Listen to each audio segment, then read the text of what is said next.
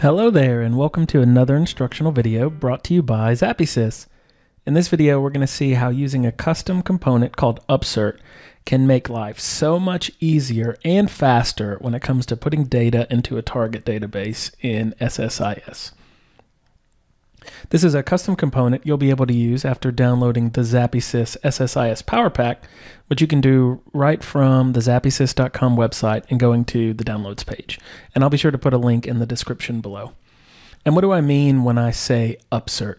I'm referring to an instance where you have data from some source and you're trying to put it into a target. And if there's any records that match, you want to update the target with the new data. If there's data in the source that doesn't already exist, we want to go ahead and insert that.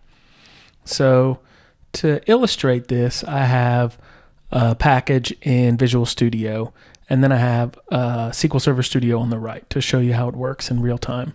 So I'm getting some new data using this little custom widget that you tell it how many rows you want, and I'll go ahead and turn this up to 10,000 rows.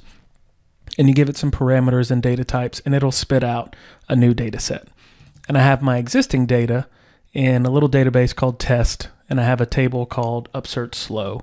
So right now, I think I have 5,000 rows. Yep, in this table. So we're going to get a new 10,000 rows. We're going to sort them. We're going to put them together. And for any rows that don't exist, add them. For any rows that already exist, update them. And let's see how long this takes. So I'm just going to kick it off. It's going to churn through the data.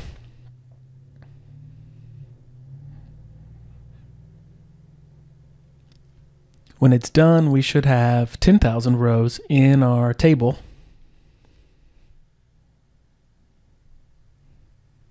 It's still working. Still working. And there we go, it's done. So over here, yep, now I have 10,000 rows. That's great, but wow, this took forever. 27 seconds. That is a long time, and we're only talking about 10,000 rows here. So imagine if you had millions of rows. That's just not gonna work. So I'm gonna hop back over here. I'm gonna copy this data flow. I'm going to turn this one off, and then let's call this one Upsert Fast, the ZappySys method. So I'm just going to go back in here, and I'm going to delete all of these steps.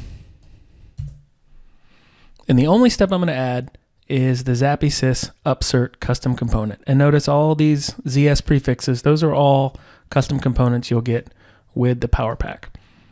So I'm going to go through this kind of fast, and then we're going to go back and look at some of the features. So I'm going to leave it as Upsert.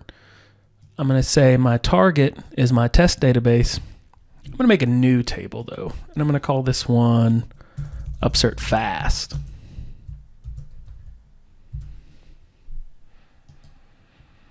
And it's going to say, okay, I found some columns from the source. I'm going to make them in the target.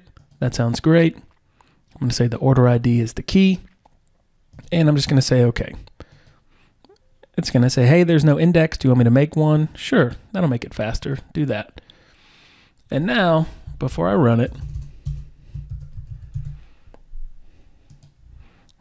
there's nothing in this. It just created the table, no rows. Now I'm going to run this package. Boom, it's already done. 10,000 rows. 10,000 rows in my target. And that only took 1 second. That's how fast and easy to use the ZappySys Upsert component is. And that's what I wanted to show you. I want to show you some other things too.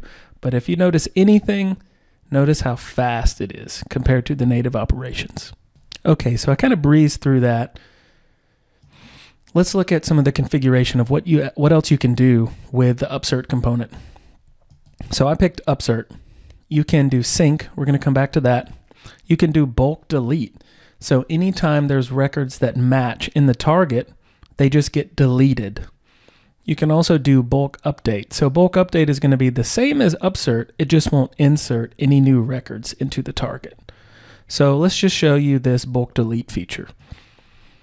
So it says, hey, be careful. You're picking the delete option. This is going to delete records from your database. Yep, that's cool. I'm going to do that. And the only thing it needs to match is the key. So I'm going to say, okay, I'm going to run this. It's already done, 10,000 records. And over here, all those rows are going to be gone. Super easy. So let's come back in here. Let's add some records again.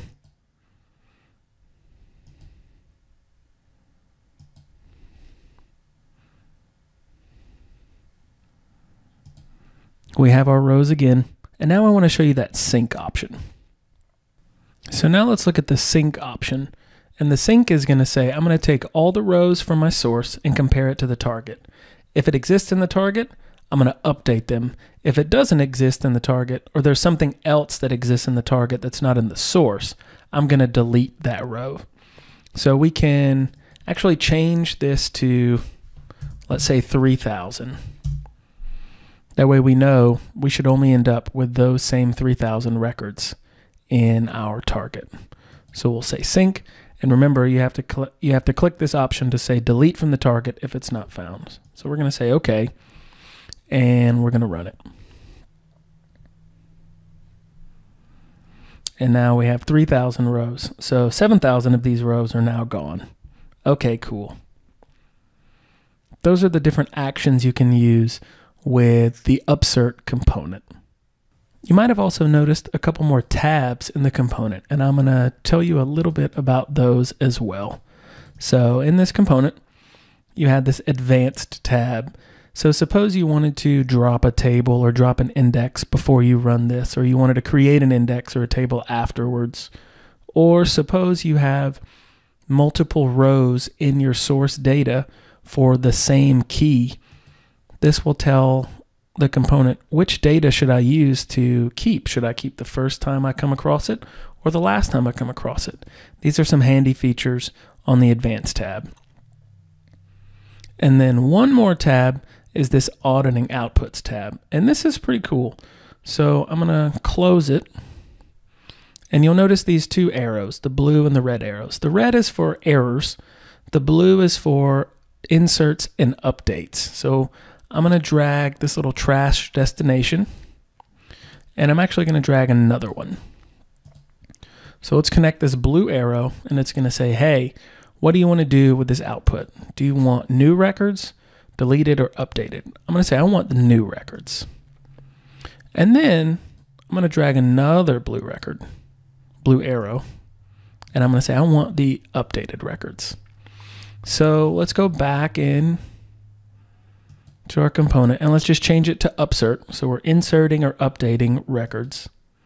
And I'm going to change our new data to be 10,000. So we already have 3,000 rows in our data. We're going to update an existing 3,000, and we're going to insert another 7,000. These are ways to audit. If you needed to keep a history of what's being inserted or updated, you can use these components for that. You might have noticed you could even save this data to a text file. So if you needed to keep a history of this, you can use this feature. Or maybe you want to write it to a table. I'm going to click Start.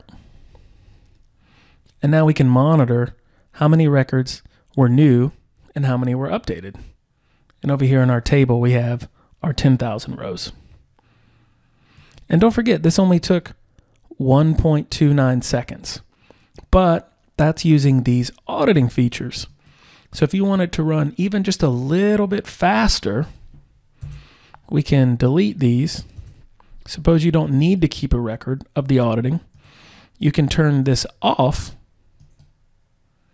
And now when you run it for your 10,000 rows, it's now down to under 1 second. So it's going to run even that much faster if you're not worried about the auditing. So that's really it. Hopefully you saw how easy it is to use the custom ZappySys Upsert component, how flexible it is, and how much faster it is than native operations in SSIS. If you want to give it a try, but you haven't already downloaded the ZappySys SSIS Power Pack, go ahead and do that now. And don't forget, the link is in the description below. And don't forget to subscribe to the ZappySys YouTube channel for more updates and SSIS tips and tricks in the future.